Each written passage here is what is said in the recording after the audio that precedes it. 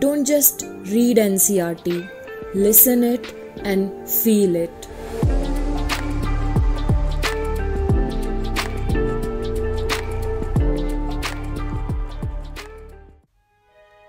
Physics, Textbook of Class 12th, Part 1, Chapter 4, Moving Charges and Magnetism, narrated by Isna Rafat Khan.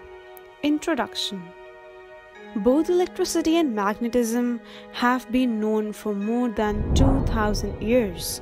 However, it was only about 200 years ago, in 1820, that it was raised that they were intimately related.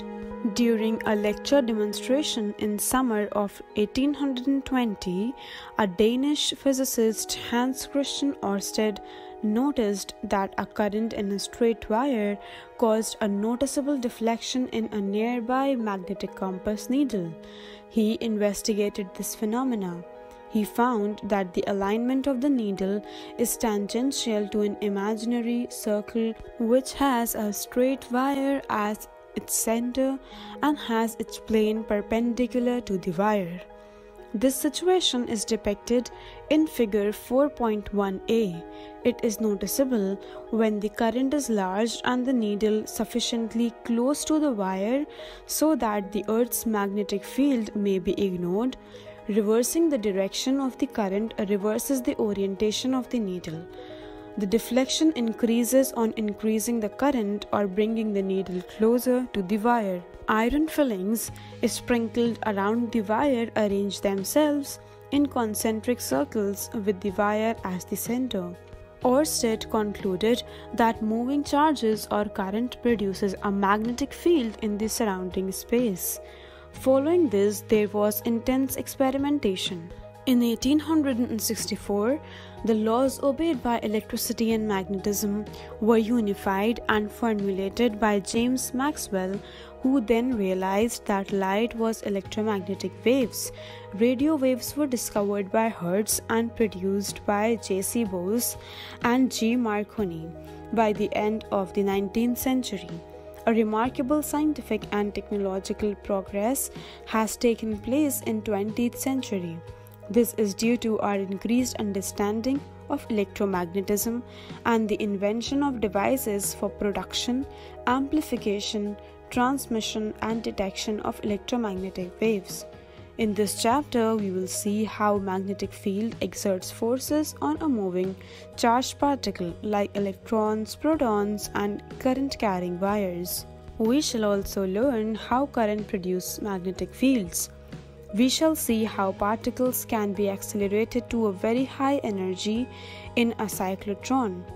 We shall study how currents and voltage are detected by a galvanometer.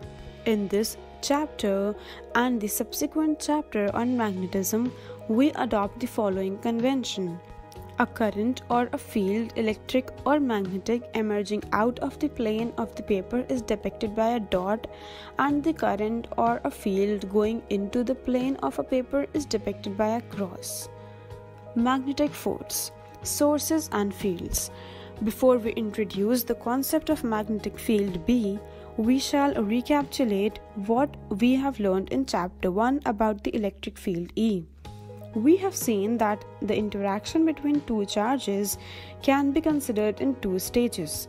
The charge Q, the source of field, produces an electric field E, where E is equals to Q by 4 pi epsilon naught into R square into R unit vector, where R is the unit vector along R and E is a vector field. A charge Q interacts with this field and experiences a force F given by F is equals to QE is equals to small q into capital Q by 4 pi epsilon naught into R square into R unit vector. As pointed out in the Chapter 1, the electric field E is not just an artifact but has a physical role. It can convey energy and momentum and is not established instantaneously but takes finite time to propagate. A concept of field was especially stressed by Faraday and was incorporated by Maxwell in his unification of electricity and magnetism. In addition to depending on each point in space, it can also vary with time. That is, be a function of time. In our discussions in this chapter, we will assume that the fields do not change with time. The field at a particular point can be due to one or more charges. If there are more charges, the field add vectorially. You have already learned in chapter 1 that this is called the principle of superposition. Once the field is known, the force on a test charge is given by equation 4.2. Just as static charges produce electric field, the current or moving charge produce in addition a magnetic field, denoted by Br, again a vector field. It has several basic properties identical to electric field. It is defined at each point in space and can in addition depend on time. Experimentally, it is found to obey the principle of superposition. The magnetic field of several sources is the vector addition of magnetic field of each individual source. Magnetic field, Lorentz force. Let us suppose that there is a point charge q moving with a velocity v and located at r at a given time t. In presence of both electric field ER and the magnetic field BR, the force on an electric charge Q due to both of them can be written as F is equals to F electric plus F magnetic is equals to Q into ER plus V into BR. This force was first given by H.A. Lorentz based on the extensive experiments of Ampere and others. It is called the Lorentz force. You have already studied in detail the force due to electric field. If we look at the interaction with magnetic field, we find the following features. 1. It depends on Q, V and B, charge of the particle, velocity and the magnetic field. Force on a negative charge is opposite to that on a positive charge. 2. The magnetic force Q into V cross B includes a vector product of velocity and magnetic field. The vector product makes a force due to magnetic field vanish, becomes zero if the velocity and magnetic field are parallel or antiparallel. The force acts in a sideways direction perpendicular to both velocity and magnetic field.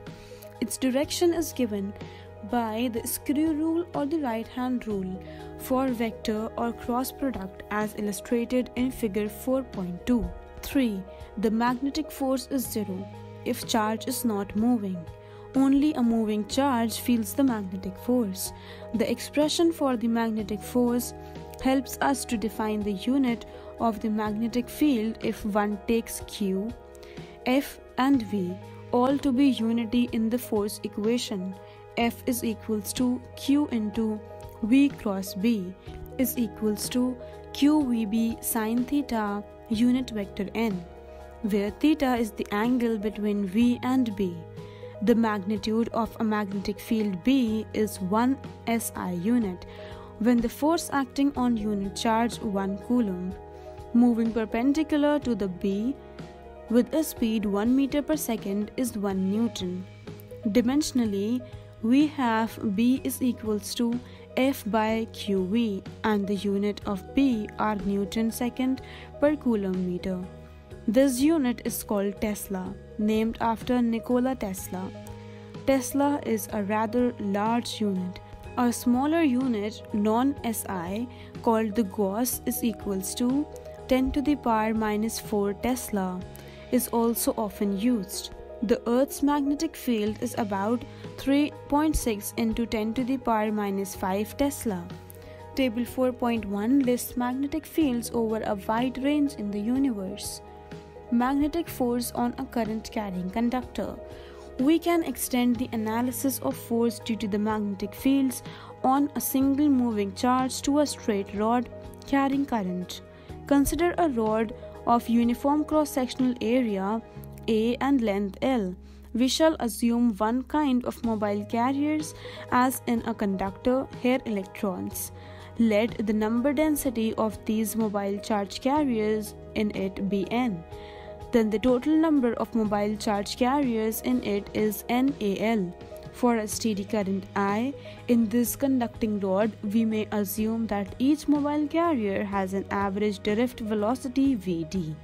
In the presence of external magnetic field B, the force on these carriers is F is equals to NaL QVd into B, where Q is the value of the charge on the carrier. Now NQVd is the current density J and NQVd A is the current I. See chapter 3 for the discussion of current and the current density. Thus F is equals to NQEVd AL into B is equals to JAL cross B is equals to IL into B, where L is the vector of magnitude L, the length of rod, and with a direction identical to the current. Note that the current I is not a vector. In the last step leading to equation 4.4, we have transferred the vector sign from J to L. Equation 4.4 holds for a straight rod. In this equation, B is the external magnetic field. It is not the field produced by the current carrying rod. If the wire has an arbitrary shape, we can calculate the Lorentz force on it by considering it as a collection of linear strips dlj and summing. F is equals to sum of I dlj cross B. This summation can be converted into integral in most cases. Permittivity and permeability. In the universal law of gravitation, we say that any 2 point masses exert a force on each other which is proportional to the product of masses m1 and m2 and inversely proportional to the square of the distance r between them. We write it as F is equals to G m1 into m2 by r square, where G is the universal constant of gravitation.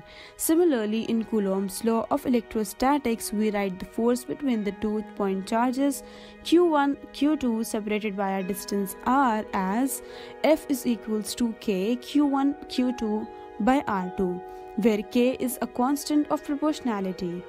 In SI units, K is taken as 1 by 4 pi epsilon, where epsilon is the permittivity of the medium. Also in magnetism, we get another constant, which in SI units is taken as mu by 4 pi, where mu is the permeability of the medium. Although G, epsilon and mu arise as a proportionality constant, there is a difference between gravitational force and electromagnetic force. While the gravitational force does not depend on the intervening medium, the electromagnetic force depends on the medium between the two charges or magnets.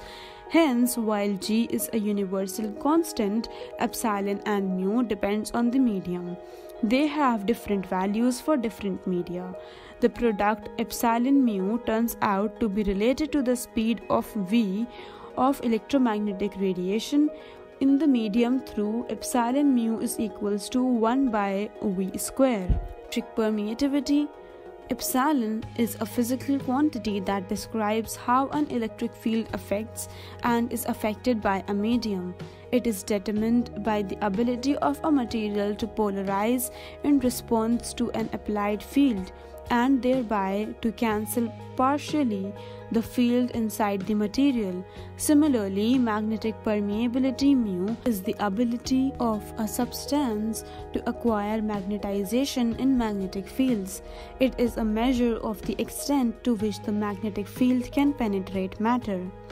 Motion in a magnetic field. We will now consider in a great detail the motion of a charge moving in a magnetic field. We have learned in mechanics that a force on a particle does work if the force has a component along or opposite to the direction of motion of particle. In the case of motion of a charge in a magnetic field, the magnetic force is perpendicular to the velocity of the particle. So no work is done and no change in the magnitude of velocity is produced. So, the direction of the momentum may be changed. Notice that this is unlike the force due to an electric field, QE. which can have a component parallel or anti-parallel to the motion, and thus can transfer energy in addition to momentum.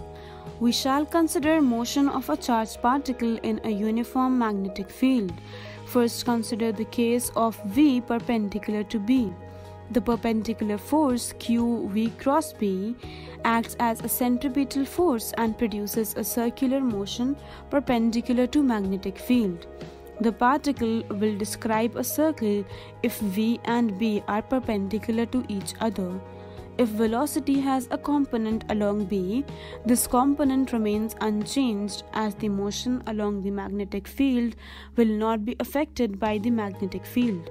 The motion in a plane perpendicular to B is as before a circular one, thereby producing a helical motion. You have already learned in earlier classes that if r is the radius of circular path of a circle, then a force of mv square by r acts perpendicular to the path towards the center of the circle and is called the centripetal force. If the velocity v is perpendicular to the magnetic field B, the magnetic force is perpendicular to both V and B and acts like a centripetal force. It has a magnitude QVB, equating the two expressions of centripetal force. mv square by r is equals to QVB, which gives r is equals to mv by qb. For the radius of the circle described by a charged particle, the larger the momentum, the larger is the radius and bigger the circle described. If omega is the angular frequency, then V is equals to omega r. So omega is equals to 2 pi nu is equals to qb by m, which is independent of the velocity or energy, where nu is the frequency of rotation. The independence of nu from energy has important application in the design of cyclotron. The time taken for one revolution is t is equals to 2 pi by omega is equals to 1 by mu. If there is a component of velocity parallel to the magnetic field, it will make the particle move along the field and the path of the particle would be helical one. The distance moved along the magnetic field in one rotation is called pitch p. Using equation, we have p is equals to v parallel into t is equals to 2 pi m v parallel by qb. The radius of the circular component of motion is called the radius of helix. Helical motion of charged particle and aurora borealis. In polar regions like Alaska and North Canada, the splendid display of colors is seen in the sky. The appearance of dancing green-pink light is fascinating and equally puzzling. An explanation of this natural phenomena is now found in physics in terms of what we have studied here. Consider a charged particle of mass m and charge q entering a region of magnetic field B with an initial velocity v. Let this velocity have a component Vp parallel to the magnetic field and a component Vn normal to it. There is no force on a charged particle in the direction of field. Hence, the particle continues to travel with the velocity Vp parallel to the field. The normal component Vn of the particle results in a Lorentz force Vn cross B, which is perpendicular to both Vn and B. As seen in section 4.31, the particle thus has a tendency to perform a circular motion in a plane perpendicular to the magnetic field, a helix along the magnetic field line, as shown in figure A here. Even if the field line bends, the helically moving particle is trapped and guided to move around the field line. Since the Lorentz force is normal to the velocity of each point, the field does not work on the particle and magnitude of velocity remains the same. During a solar flare, a large number of electrons and protons are ejected from Sun. Some of them get trapped in the Earth's magnetic field and moves in helical path along the field lines. The field lines come closer to each other near the magnetic poles. See figure B. Hence, the density of charges increase near poles. These particles collide with atoms and molecules of the atmosphere. Excited oxygen atoms emit green light and excited nitrogen atoms emit pink light. This phenomena is known as aurora borealis in physics. Motion in a combined electric and magnetic fields. Velocity selector. You know that a charge q moving with velocity v in presence of both electric and magnetic field experiences a force given by F is equals to Fe plus Fb. We shall consider the simple case in which electric and magnetic fields are perpendicular to each other and also perpendicular to the velocity of particle. Therefore, F is equals to q E minus Vb into j unit vector. Thus, the electric and magnetic forces are in opposite directions as shown in the figure. Suppose we adjust the value of E and B such that the magnitude of the two forces are equal. Then total force on the charge is 0 and the charge will move in the fields undeflected. This happens when QE is equals to QVB and V is equals to E by B. This condition can be used to select the charged particle of a particular velocity out of a beam containing charges moving with different speeds irrespective of their charge and mass. The crossed E and B fields, therefore, serve as a velocity selector. Only particles with speed E by B pass undeflected through the region of crossed fields. This method was employed by J. Thomson in 1897 to measure the charge to mass ratio E by m of an electron. The principle is also employed in mass spectrometer, a device that separates charged particles, usually ions, according to their charge to mass ratio. Cyclotron. The cyclotron is a machine to accelerate charged particles or ions to high energies. It was invented by E.O. Lawrence and M.S. Livingston in 1934 to investigate nuclear structure. The cyclotron uses both electric and magnetic fields in combination to increase the energy of charged particles. As the fields are perpendicular to each other, they are called cross fields. Cyclotron uses the fact that the frequency of revolution of charged particle in a magnetic field is independent of its energy.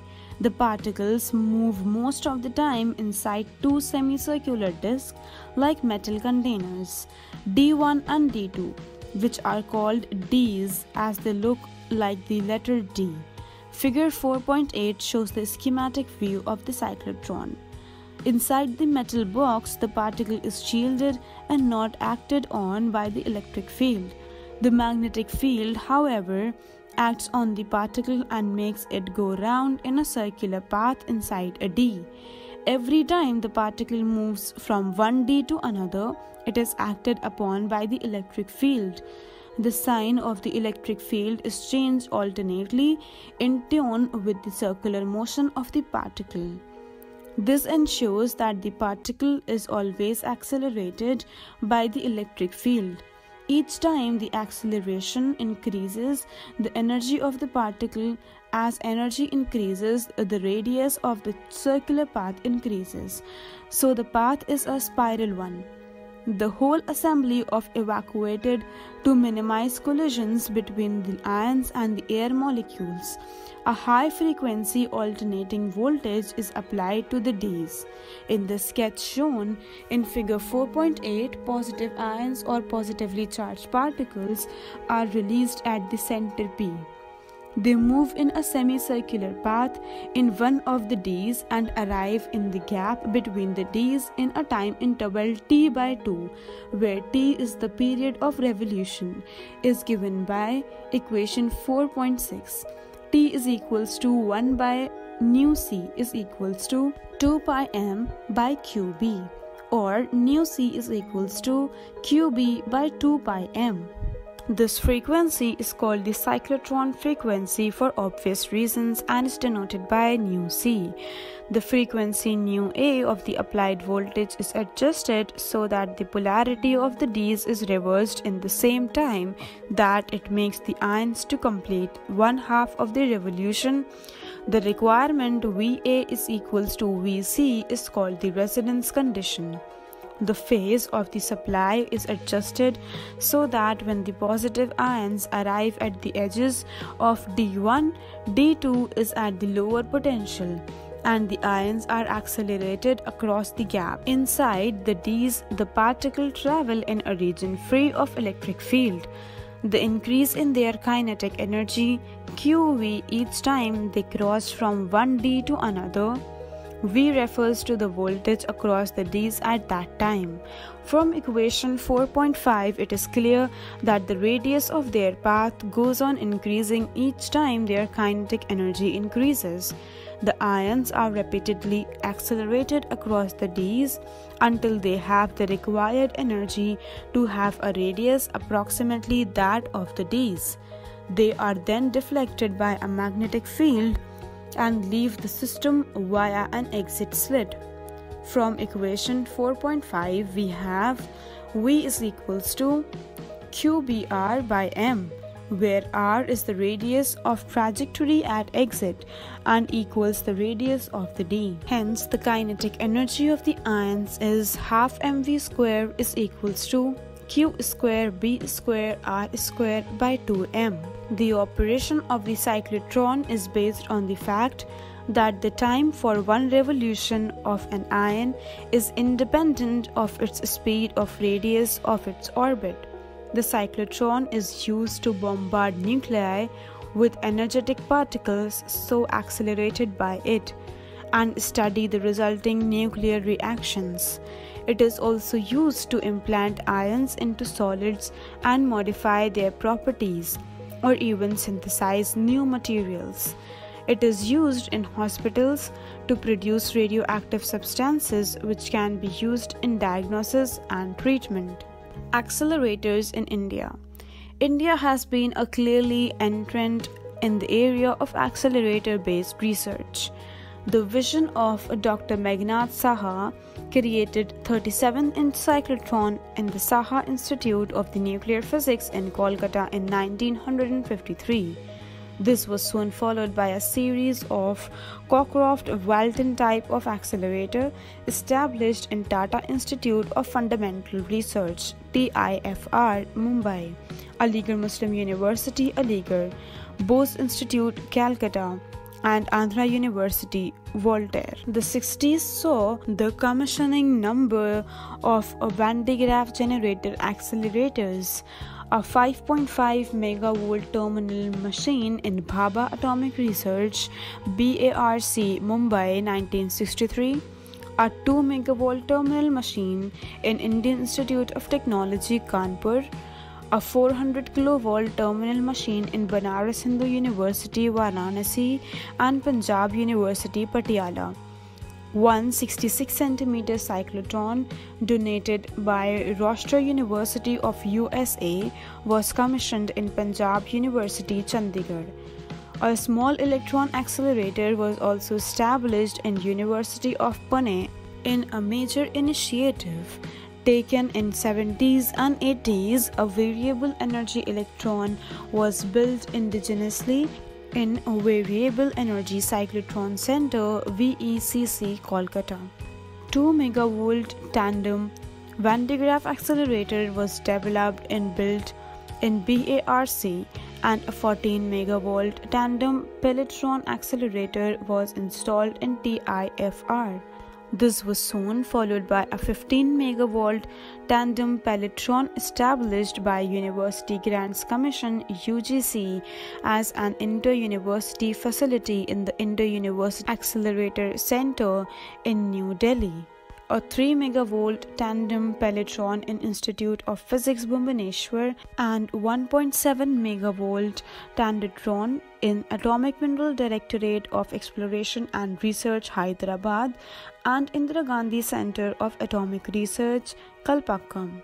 Both TIFR and IUAC are augmenting their facilities with the addition of superconducting LINAC modules to accelerate the ions to higher energies.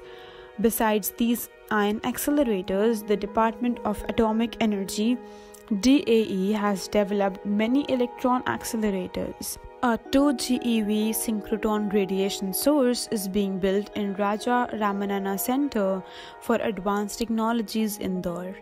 The Department of Atomic Energy is considered Accelerator-Driven System (ATS) for power production and fissile material breeding as future options. Magnetic field due to current element, Biot-Savart law. All the magnetic fields that we know are due to the currents or moving charges and due to the intrinsic magnetic moments of particles. Here we shall study the relation between currents and magnetic field it produces. It is given by Biot-Savart law. Figure 4.9 shows a finite conductor XY carrying a current I. Considering an infinitesimal element dl of the conductor, magnetic field dB due to this element is to be determined at a point P, which is at a distance r from it. Let theta be the angle between dl and the displacement vector r. According to the Biot-Savart law, the magnitude of the magnetic field dB is proportional to the current I, the element length dl, and is inversely proportional to the square of the distance r. Its direction is perpendicular to the plane containing dl and r. Thus, in vector notation, dB is directly proportional to I dl cross r divided by r cube is equals to mu naught by 4 pi into I dl cross r by r cube, where mu naught by 4 pi is a constant of proportionality. The above expression holds when the medium is vacuum. The magnitude of this field is dB is equals to mu naught by 4 pi into I dl sin theta by r square, where we have used the property of cross product. Equation 4.11a constitute our basic equation for magnetic field. The proportionality constant in SI units has the exact value. Mu naught by 4 pi is equals to 10 to the power minus 7 Tesla meter by ampere.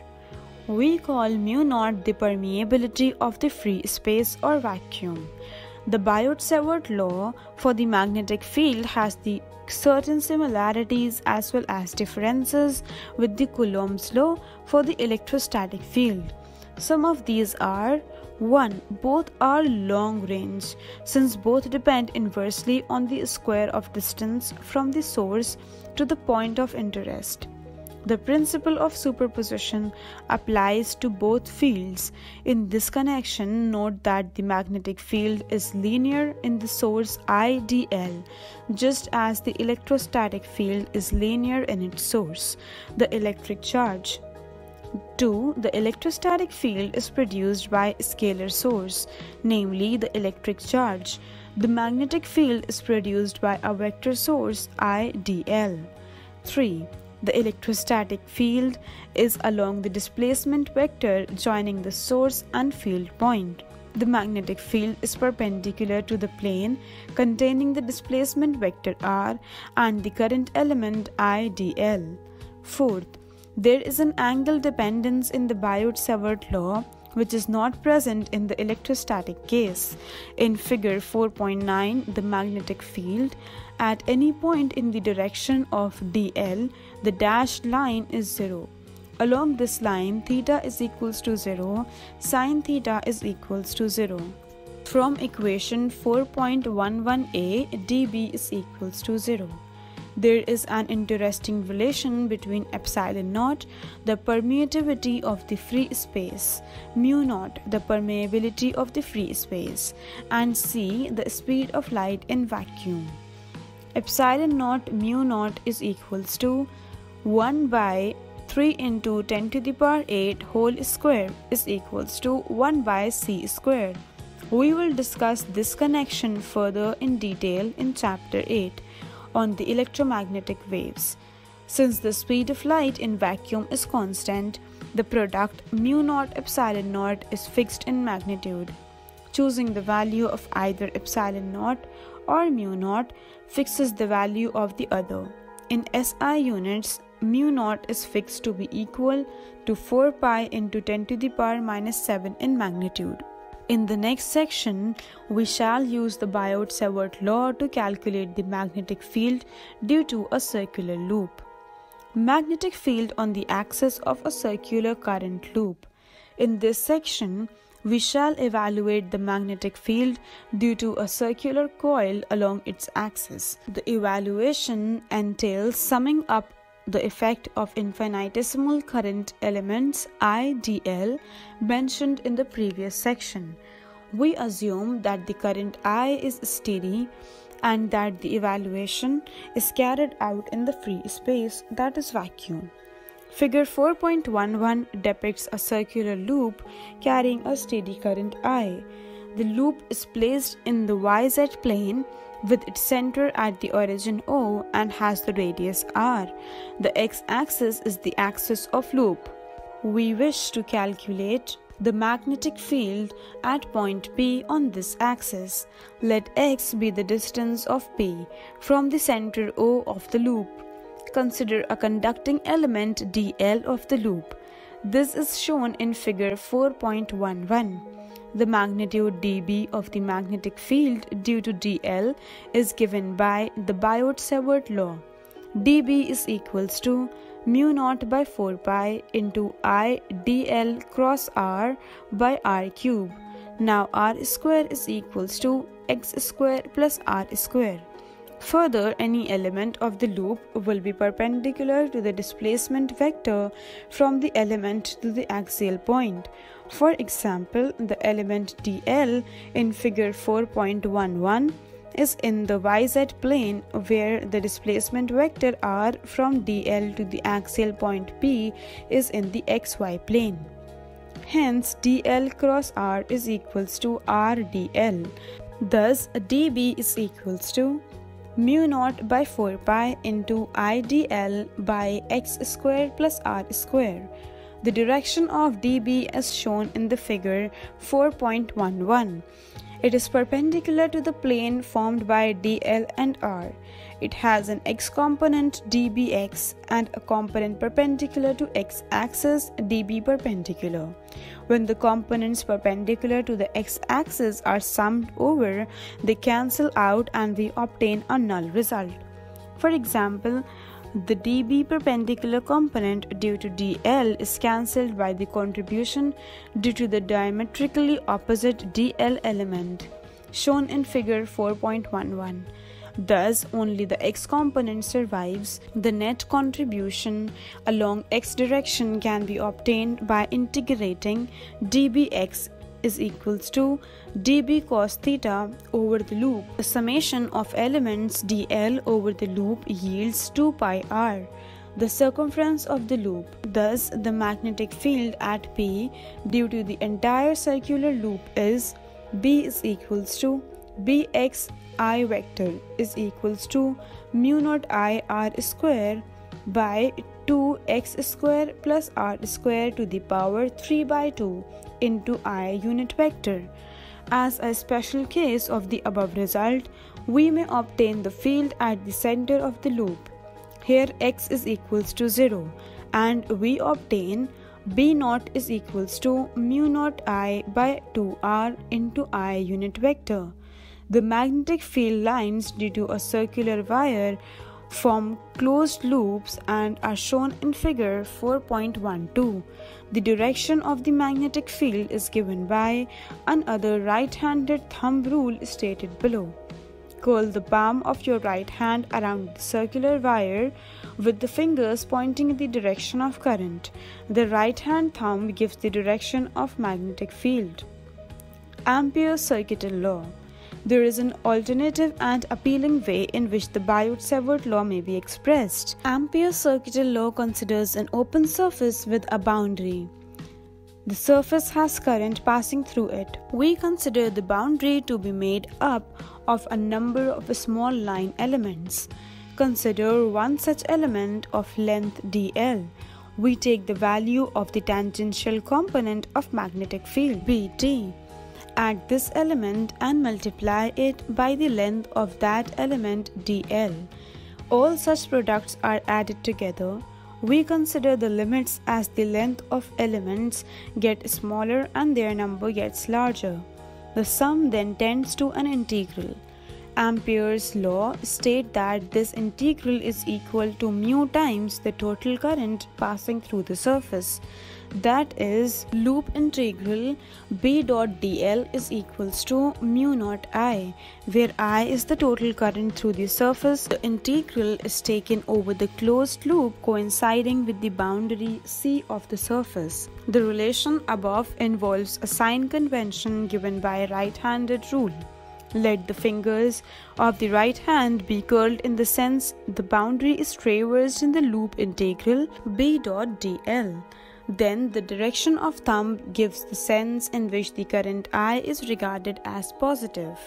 For several applications, a much simplified version of equation proves sufficient. We shall assume that in such cases it is possible to choose the loop, called as Amperian loop, such that at each point of the loop either B is tangential to the loop and a non-zero constant B, or B is normal to the loop, or B vanishes. Now let L be the length part of the loop for which B is tangential. Let IE be the current enclosed by the loop. Then the equation reduces to BL is equals to mu naught IE. When there is a system with a symmetry such as for a straight infinite current carrying wire in figure 4.15, the Ampere's law enables an easy evaluation of magnetic field, much the same way Gauss' law helped in determination of electric field. This is exhibited in example 4.8 below. The boundary of the loop chosen is a circle and magnetic field is tangential to the circumference of the circle. The law gives for the left-hand side of equation 4.17b, we find that magnetic field at a distance r outside the wire is tangential and is given by B cross 2 pi r is equals to mu naught I. B is equals to mu naught I by 2 pi r. The above results for the infinite wire is interesting from several points of view. 1. It implies that the field at every point on a circle of radius r with a wire along the axis is same in magnitude. In other words, the magnetic field possesses what is called the cylindrical symmetry. The field that normally can depend on 3 coordinates depend only on one, r. Whenever there is symmetry, the solutions simplify. 2. The field directions at any point on this circle is tangential to it. Thus, the lines of constant magnitude of the magnetic field form concentric circles. Those lines, called the magnetic field lines, form closed loops. This is unlike the electrostatic field lines, which originate from positive charges and end at negative charges. The expression for the magnetic field of a straight wire provides a theoretical justification to Ørsted experiment. 3. Another interesting point to note is that even though the wire is infinite, the field due to it at a non-zero distance is not infinite. It tends to blow up only when we come very close to the wire. The field is directly proportional to the current and inversely proportional to the distance from the long current source. 4th, there exists a simple rule to determine the direction of the magnetic field due to a long wire. This rule, called the right-hand rule, is: grasp the wire in your right hand with your extended thumb pointing in the direction of the current. Your finger will curl around the direction of the magnetic field. Ampere's circuital law is not new in content from Biot-Savart law. Both relate the magnetic field and the current, and both expresses the same physical consequences as steady electric current. Ampere's circuital law is to Biot-Savart law what Gauss law is to Coulomb's law. Both Ampere's and the Gauss law relate the physical quantity on the periphery or boundary, magnetic field and the electric field, to another physical quantity, namely the source, in the interior, current or charge. We also note that Ampere's circuital law holds for steady currents which do not fluctuate with time. It should be noted that while Ampere's circuital law holds for any loop, it may not always facilitate an evolution of the magnetic field in every case. For example, for the case of a circular loop as discussed in section 4.6, it cannot be applied to extract the simple expression B is equals to mu naught I by 2R for the field at the center of the loop. However, there exist a large number of situations of high symmetry where the law can be conveniently applied. We shall use it in the next section to calculate the magnetic field produced by two commonly used and very useful magnetic systems, the solenoid and the toroid. The solenoid and the toroid. The solenoid and the toroid are the two pieces of equipments which generate magnetic fields. The televisions use solenoid to generate magnetic fields needed. The synchrotron uses a combination of both to generate high magnetic fields required. In both solenoid and toroid, we come across a situation of high symmetry where Ampere law can be conveniently applied. The solenoid. We shall discuss a long solenoid. By long solenoid, we mean that the solenoid's length is large compared to its radius. It consists of a long wire wound in the form of a helix where the neighboring turns are closed space. So each turn can be regarded as a circular loop. The net magnetic field is the vector sum of the field due to all the turns. Enameled wires are used for winding so that turns are insulated from each other. Figure 4.17 displays the magnetic field lines for a finite solenoid. We show a section of this solenoid in an enlarged manner in figure 4.17a. In this figure, it is clear from the circular loops that the field between two neighboring turns vanishes. In figure 4.17b, we see the field at interior midpoint P is uniform, strong and along the axis of the solenoid. The field at the exterior midpoint Q is weak and moreover is along the axis of the solenoid with no perpendicular or normal component. As the solenoid is made longer, it appears like a long cylindrical metal sheet. Figure 4.18 represents this idealized picture. The field outside the solenoid approaches zero. We shall assume that the field outside is zero. The field inside becomes everywhere parallel to the axis. Consider a rectangular Amperian loop ABCD. Along CD, the field is zero as argued above. Along transverse sections BC and AD, the field component is zero. Thus, these two sections make no contribution. Let the field along ABBB. Thus, the relevant length of the Amperian loop is L is equals to H. Let N be the number of turns per unit length, then the total number of turns is NH. The enclosed current is IE is equals to INH, where I is the current in the solenoid. From Ampere's circuital law, BL is equals to mu naught IE, BH is equals to mu naught I NH, B is equals to mu naught NI. The direction of the field is given by right-hand rule. The solenoid is commonly used to obtain a uniform magnetic field. We shall see in the next chapter that a large field is possible by inserting a soft iron core outside the solenoid. The toroid. The toroid is a hollow circular ring on which a large number of turns of a wire are closely wound.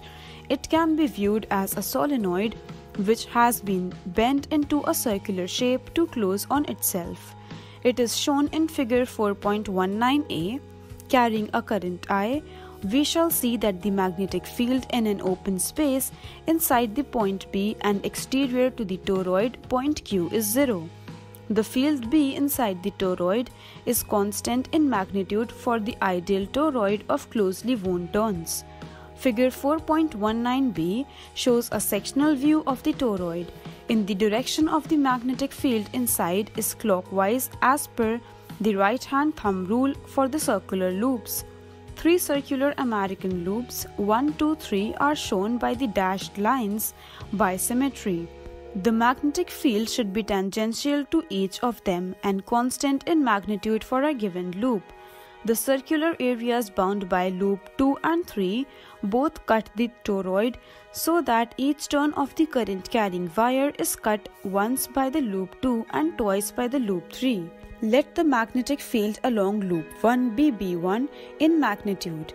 Then in Ampere's circuital law, equation 4.17a, L is equals to 2 pi R1. However, the loop encloses no current, so IE is equals to 0.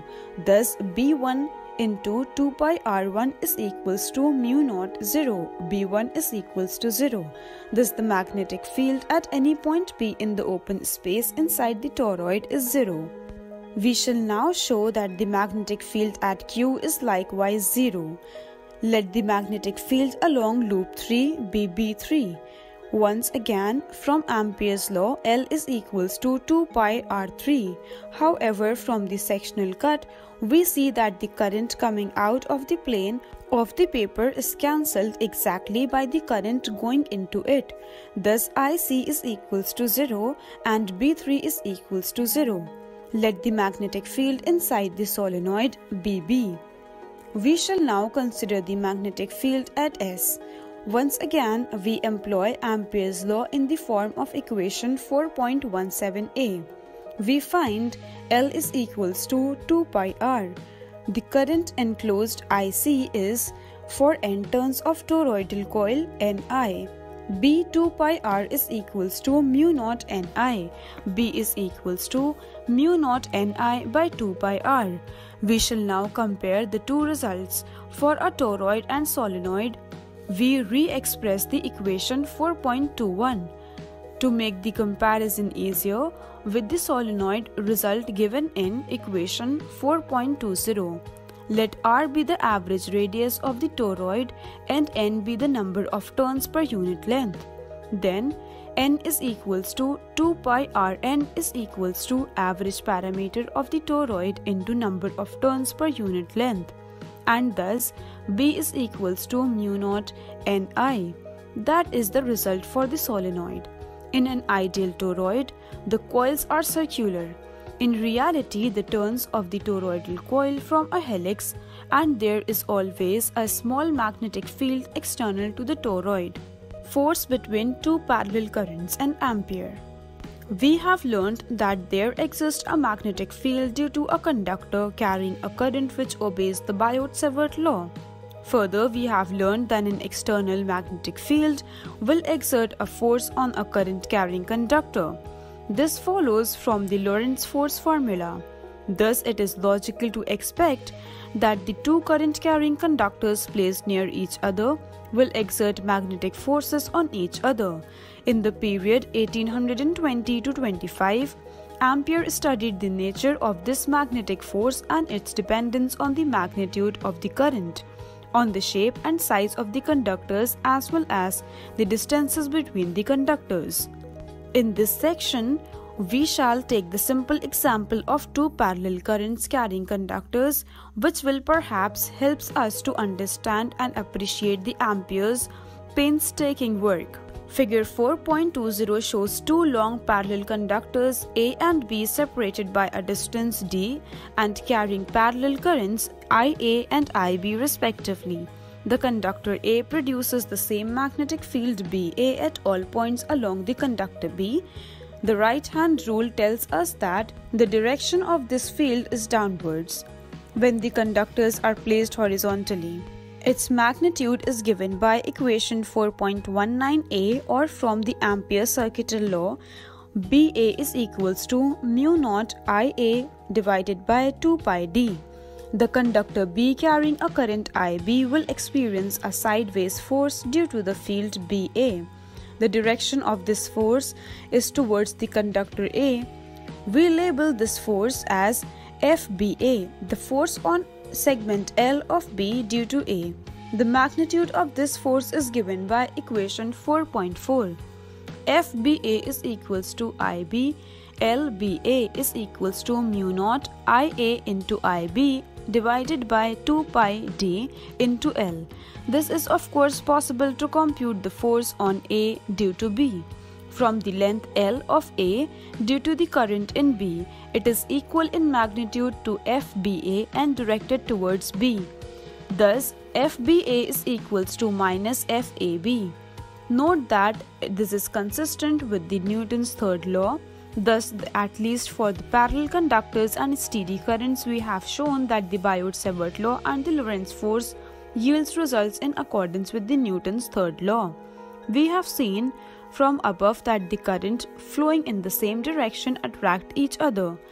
One can show that oppositely directed currents repel each other.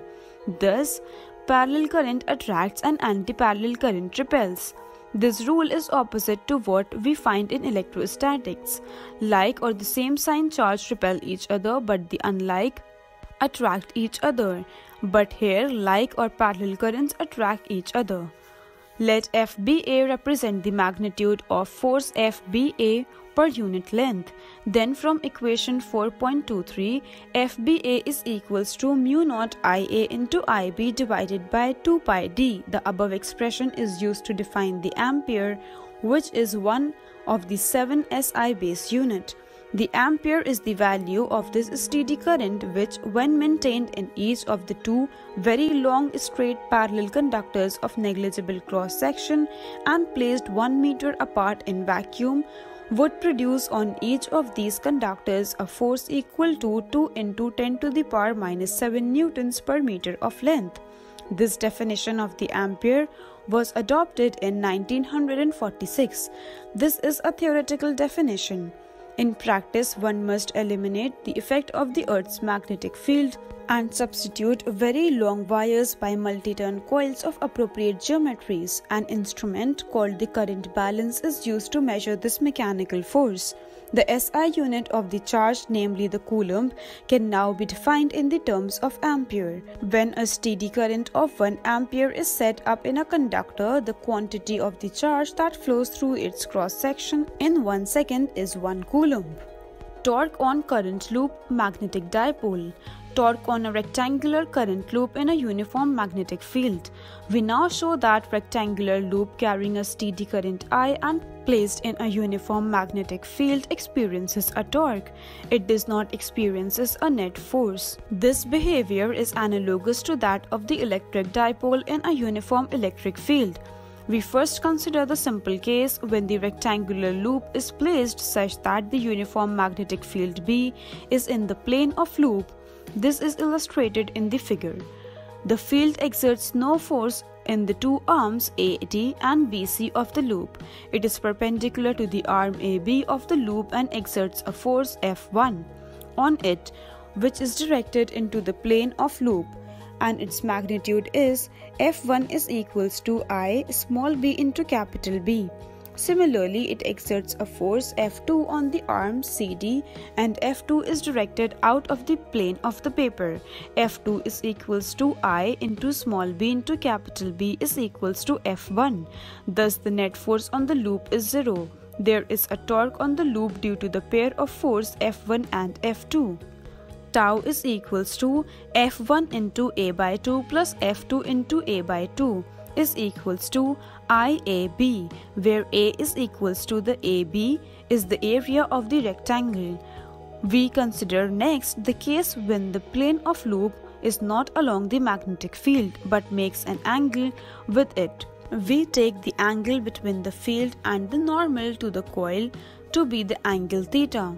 The previous case corresponds to theta is equals to pi by 2.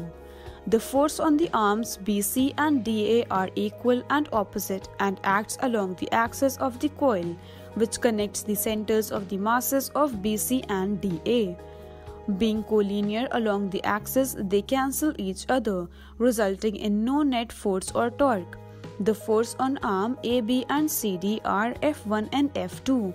They too are equal and opposite with magnitude. F1 is equals to F2 is equals to I into small b into capital B. But they are non-collinear. This results in a couple as before. The torque is, however, less than the earlier case when the plane of loop was along the magnetic field. This is because the perpendicular distance between the force of the couple has decreased. Figure 4.22b is a view of the arrangement of AD, and it illustrates these two forces constituting a couple. Here tau is equals to IAB sin theta. As theta approaches to 0, the perpendicular distance between the forces of the couple also approaches to 0. This makes the force collinear and the net force and the torque 0. The torques in these two equations can be expressed as vector product of the magnetic moment of the current loop as M is equals to IA, where the direction of the area vector A is given by right-hand thumb rule and is directed into the plane of paper in figure 4.21. Thus, the angle between M and B is theta. Equation 4.26 and 4.27 can be expressed by one expression. Tau is equals to M cross B. This is analogous to the electrostatic case. As is clear from equation 4.28, the dimensions of the magnetic moment are AL square and its unit is AM square. From equation, we see that the torque vanishes when M is either parallel or anti-parallel to the magnetic field B. This indicates a state of equilibrium. As there is no torque on the coil, this also applies to any object with magnetic moment M. When M and B are parallel, equilibrium is a stable one. Any small rotation of the coil produces a torque which brings it back to the original position. When they are anti-parallel, the equilibrium is unstable as any rotation produces a torque which increases with the amount of rotation. The presence of this torque is also the reason why a small magnet or any magnetic dipole aligns itself with the external magnetic field. If the loop has n closely wound turns, the expressions of the torque equation 4.29 still holds with M is equals to NIA. Circular current loop as a magnetic dipole. In this section, we shall consider the elementary magnetic element, the current loop. We shall show that the magnetic field at large distances due to current in a circular current loop is very similar in behavior to the electric field of an electric dipole. In section 4.6, we have evaluated the magnetic field on the axis of a circular loop of radius r, carrying a steady current I. The magnitude of field is B is equals to mu naught I r square divided by 2x square plus r square whole to the power 3 by 2.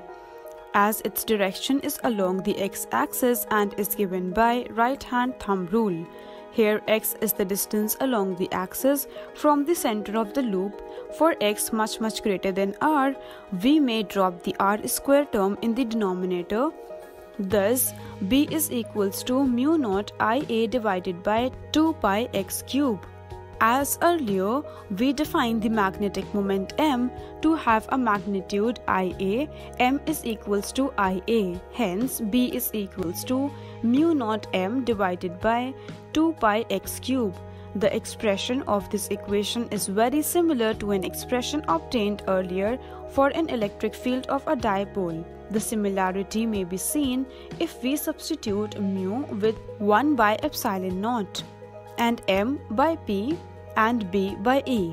Then we obtain E is equals to 2p divided by 4 pi epsilon naught x cube, which is precisely the field of an electric dipole at a point on its axis considered in chapter 1. It can be shown that the above analogy can be carried further. We had found in chapter 1 that the electric field on the perpendicular bisector of the dipole is given by E is equals to Pe by 4 pi epsilon naught x cube, where x is the distance from the dipole. The results given in the equation 4.3a and 4.3b becomes exact for a point magnetic dipole. The results obtained above can be shown to apply to any planar loop. A planar current loop is equivalent to a magnetic dipole of the dipole moment m is equals to Ia, which is the analog of the electric dipole moment B. Note, however, a fundamental difference. An electric dipole is built up of two elementary units, the charge or the electric monopoles. In magnetism, a magnetic dipole or a current loop is mostly the elementary element. The equivalent of the electric charges, that is the magnetic monopoles, are not known to exist.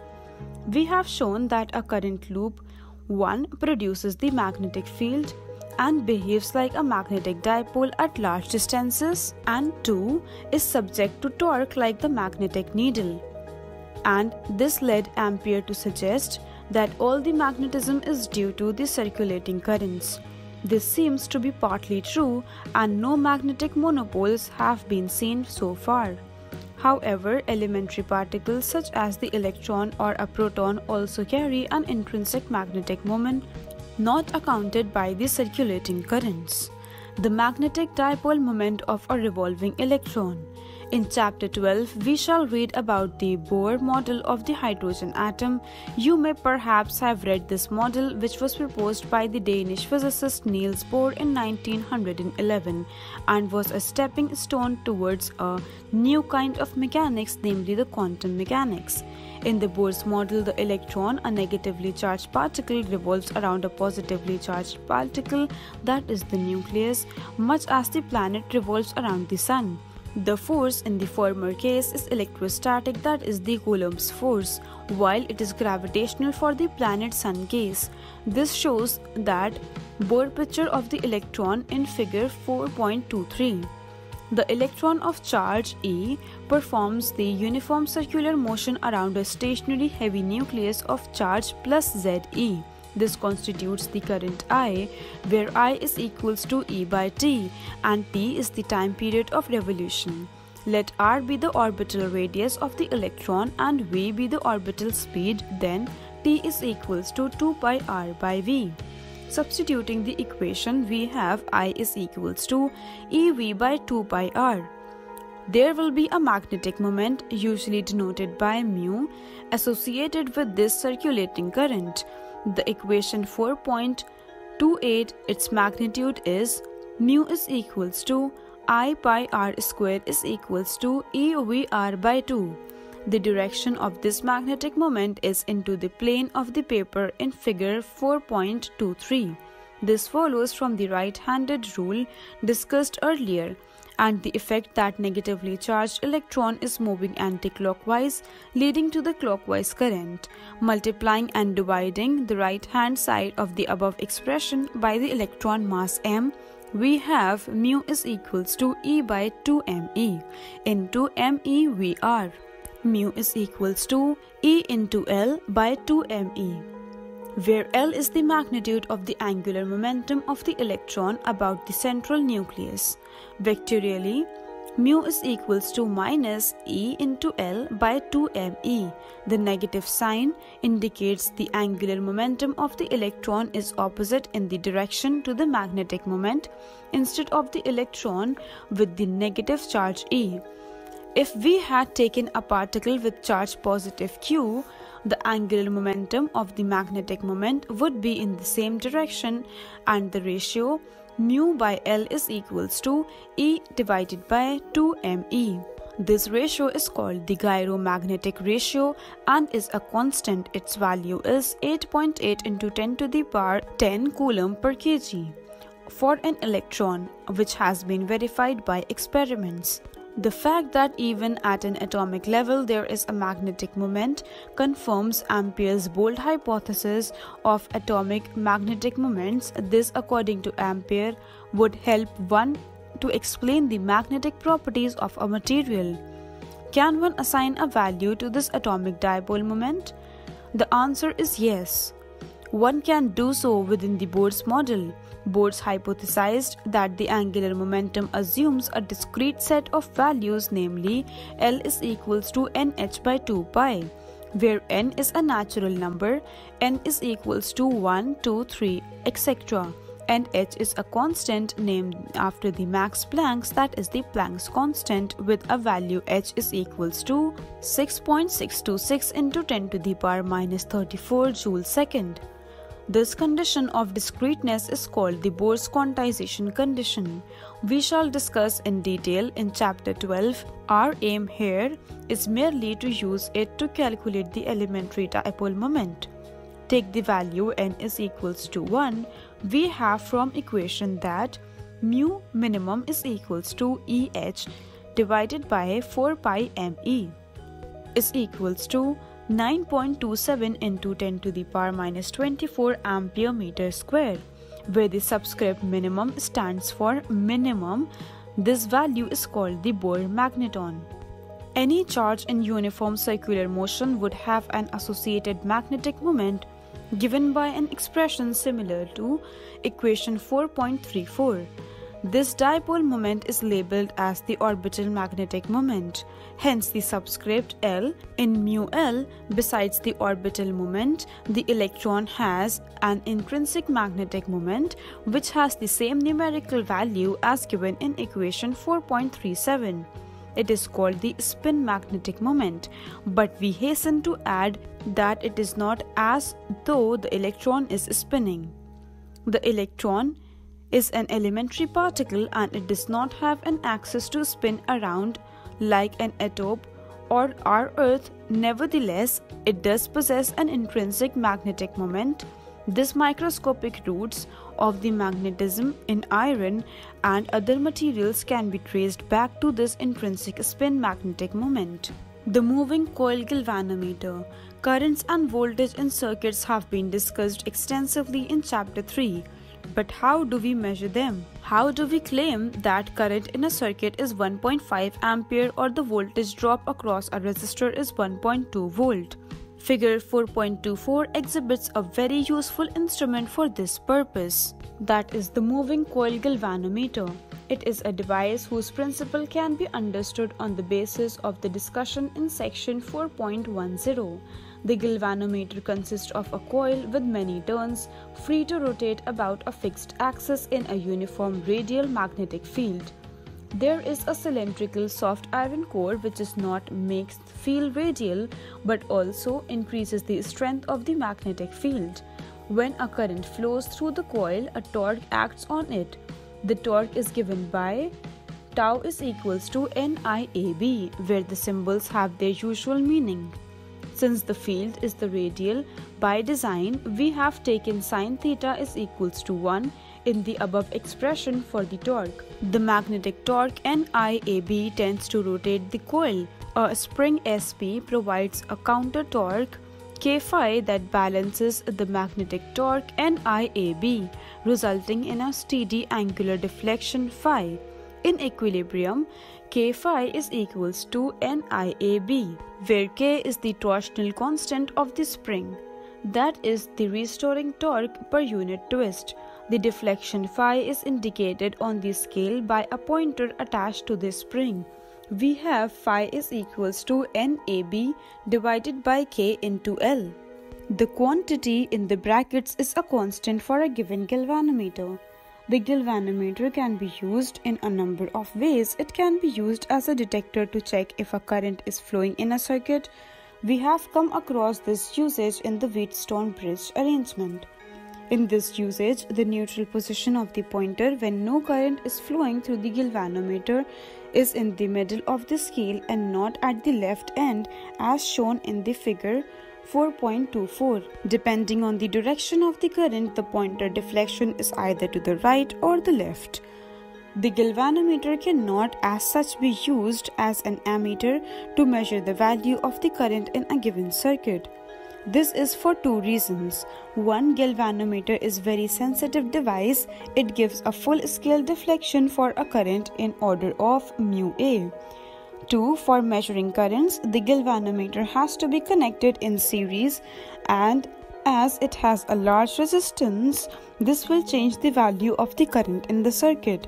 To overcome these difficulties, one attaches a small resistant Rs called the shunt resistance in parallel with the galvanometer coil, so that most of the current passes through the shunt. The resistance of this arrangement is Rg into Rs divided by Rg plus Rs is approximately equal to R.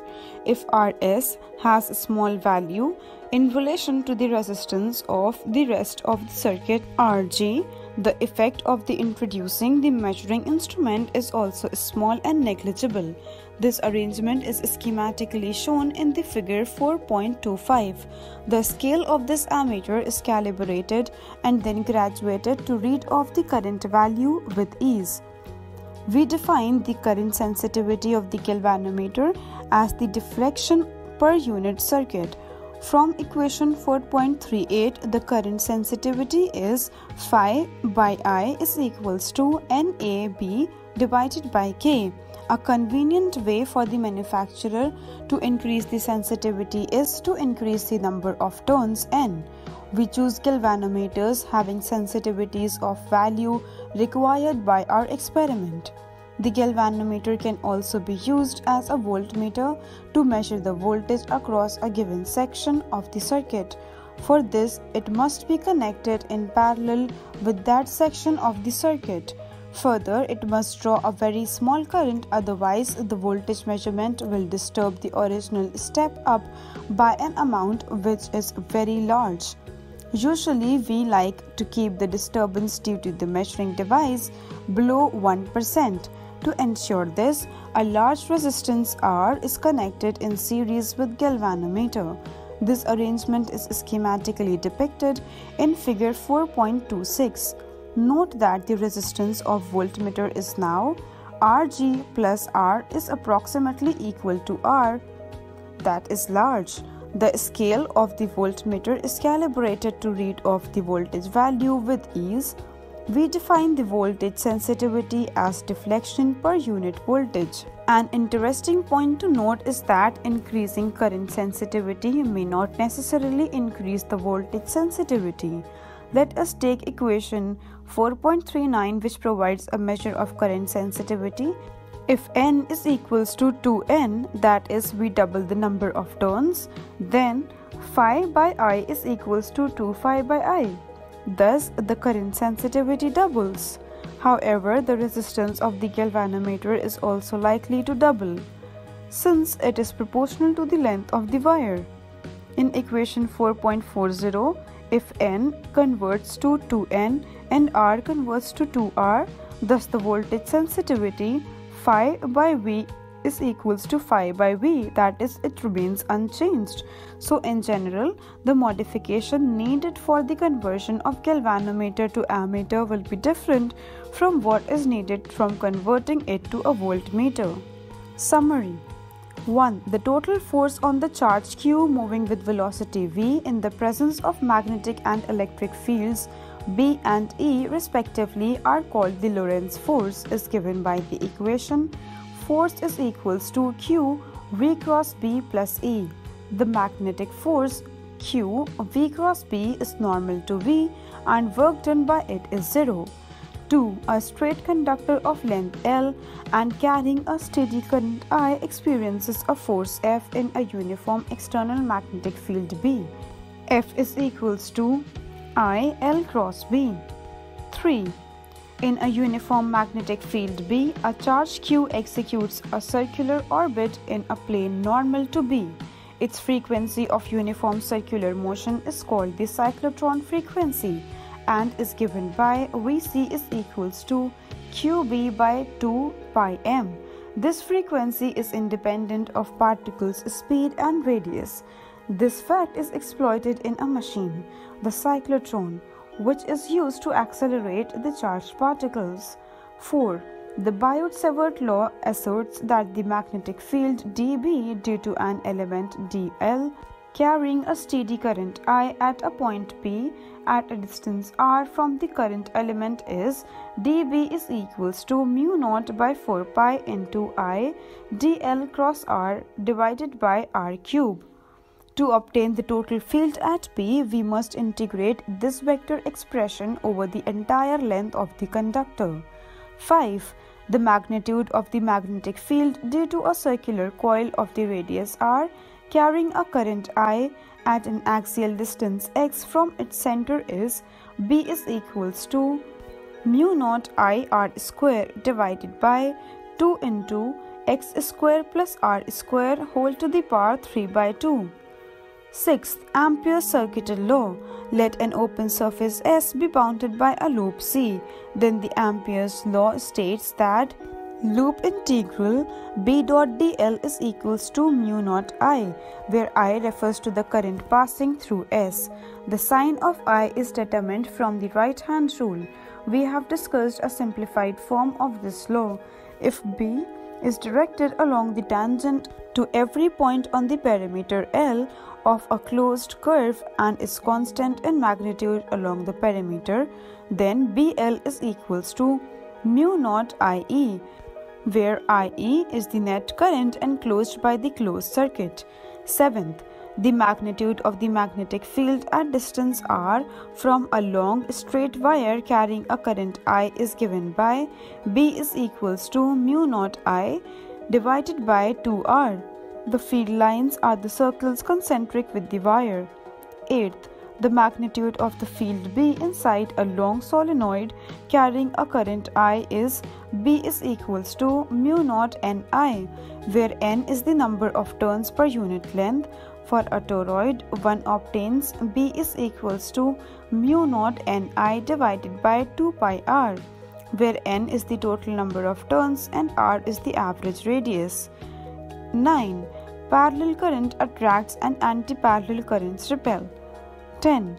The planar loop carrying a current I having n closely wound turns and an area A possess a magnetic moment m, where m is equals to NIA, and the direction of m is given by the right-hand thumb rule. When this loop is placed in a uniform magnetic field B, the force F on it is 0, and the torque on it is tau is equals to m cross B.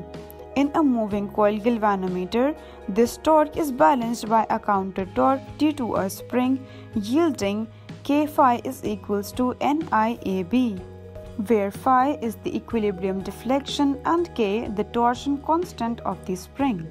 11. An electron moving around the central nucleus has a magnetic moment mu given by mu is equals to E divided by 2m into L, where L is the magnitude of the angular momentum of the circulating electron about the central nucleus. The smallest value of mu is called the Bohr's magneton. Bohr's magneton mu B is equals to 9.27 into 10 to the power minus 24 joules by Tesla. 12. A moving coil galvanometer can be converted into an ammeter by introducing a shunt resistance Rs of the small value in parallel. It can be converted into a voltmeter by introducing a resistance of large value in series. Points to ponder. Electrostatic field lines originate at a positive charge and terminates at a negative charge or fade at infinity. Magnetic field lines always form the closed loops. 2. The discussion in this chapter holds only for steady currents which do not vary with time. When currents vary with time, Newton's third law is valid only if the momentum carried by the electromagnetic field is taken into account. 3. Recall the expression of the Lorentz force. F is equals to Q into V cross B plus E. The velocity-dependent force has occupied the attention of some of the greatest scientific thinkers. One of the switch to the frame with instantaneous velocity v, the magnetic part of the force vanishes. The motion of the charged particle is then explained by arguing that there exists an appropriate electric field in a new frame. We shall not discuss the details of this mechanism. However, we stress that the resolution of the paradox implies that electricity and magnetism are linked phenomena, electromagnetism, and that Lorentz force expression does not imply a universal preferred frame of reference in nature. Fourth, Ampere's circuital law is not independent of Biot-Savart law. It can be derived from the Biot-Savart law. Its relationship to the Biot-Savart law is similar to the relationship between Gauss law and Coulomb's law.